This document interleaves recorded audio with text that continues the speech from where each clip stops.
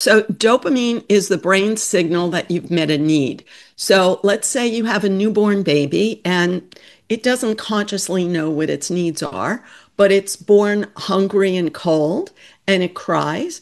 And then when it gets warmth and food, it's like, ah, now I'm better. So, a need, an unmet need, is a stress chemical, cortisol, that people have heard about. And then when the need is met, dopamine is like, ah, now the baby's brain links dopamine to everything going on in that moment when the need was met. So the mother's footsteps came just before, or the mother's voice came just before the need was met.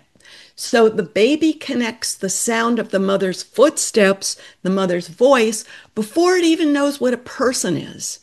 And that triggers their dopamine. So this is So, this is basically Pavlov's dog, right? yeah, yeah, exactly.